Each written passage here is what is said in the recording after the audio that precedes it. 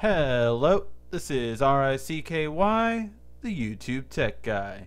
Hey guys, today I'm going to be showing you how to set up your iris scanner on your Galaxy S8.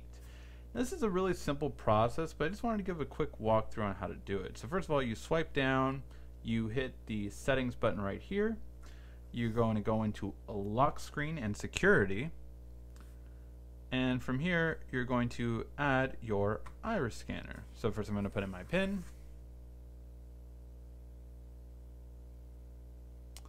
And now it's going to tell me, hey, if you're wearing contacts or glasses, take them off. Keep in mind that you may not be able to unlock the phone with the iris scanner if you have them on. That's completely full of shit. You can completely use your glasses and contacts. I actually scan it in with my contacts. I've never had an issue with it without my contacts. However, I will say this, it's better to first scan it in without your glasses. However, you can wear glasses and even low tint sunglasses and it will unlock perfectly just fine. You don't need to do anything else. So, and you can only register one iris, so please note that. So we're going to hit continue and I'm going to look at it, tilt it so I can see it, and it will start scanning my eyes. And there you go. Fairly quick. I don't need to take too much time to do it, so I really like this ability. Again, it tells you that if you're wearing that, it's just a disclaimer, but it works just fine. Open your eyes fully. You don't actually need to do that. I recommend you open your eyes normally, because if you open your eyes fully, then it's going to kind of, your irises will change a little bit in terms of how they're pulsating. So it's going to look for that each time. So you just want to have it a normal look on it. And avoid direct sunlight, so if the sun is behind you, it's not going to work. However, it can be dark and it will completely work. So please note that as well.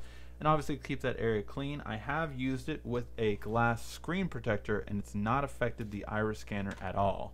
So that's another thing, because I know I will get asked that question. So there you go. And then you can also select mask if you want. So if you're self-conscious or just don't want to have your eyes always being looked at when you do it, you can do a preview screen mask. So what this allows you to do is kind of have these masks on to unlock your phone. Instead of looking at straight your eyes, you can look at some, beautiful eyes, cute eyes, owl eyes, Dragon Ball Z eyes, whatever you want to. That's the one I always pick, so you have it there. You can also use this for Samsung Pay to unlock your screen. I also recommend anyone that uses the iris scanner should do this. Iris unlocks when your screen turns on. This way you don't have to tap it and swipe before it unlocks it. So I think that's the best way to do it. I have mine so it won't go off right away, but it's just a simple, clean, and easy way to do it. So that's your iris scanner setup. So hopefully you did like that video. If you did, please give a thumbs up down below. Make sure if you want to see out all the other videos we have on this device, such as how to improve your battery life and how to speed up the phone, check out our channel at the YouTube Tech Guy on YouTube. Thank you as always for watching. This has been RICKY, the YouTube Tech Guy.